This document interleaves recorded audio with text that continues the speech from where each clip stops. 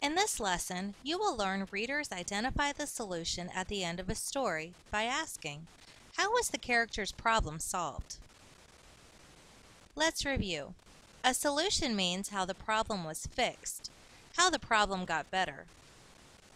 The problem was that the milk spilled. The solution was that we cleaned it up.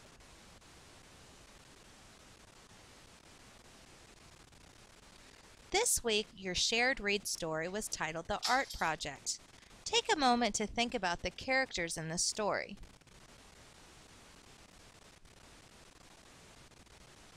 The students in the class had a problem. After reading a story, the first thing you should do is pause and think about the characters and ask yourself,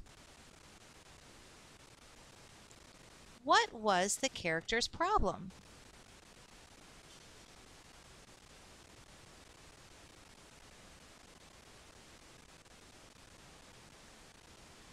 In the story The Art Project, we know the problem was that the class does not have art supplies.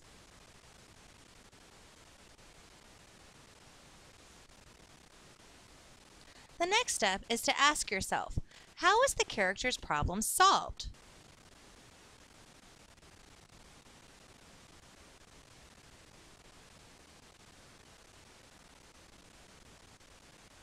There were steps taken to solve the character's problems in the story. First of all, Pablo suggests reusing paper from the recycling bin. Next, Grace suggests reusing string and old wire coat hangers. Lastly, Mrs. Simon teaches them how to make cranes out of the recycled paper.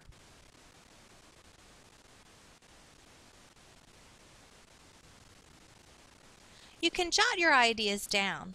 It's always good to use some sort of graphic organizer. After you've identified the problem and the steps they took to solve the problem, you have your solution.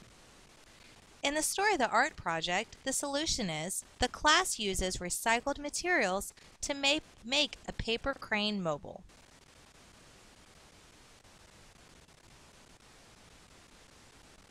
So remember, pause after finishing a book or a story. Ask yourself, how is the character's problem solved? And lastly, you can jot your ideas down to help you come up with a solution. In this lesson, you have learned readers identify the solution at the end of a book by asking, how was the main character's problem solved?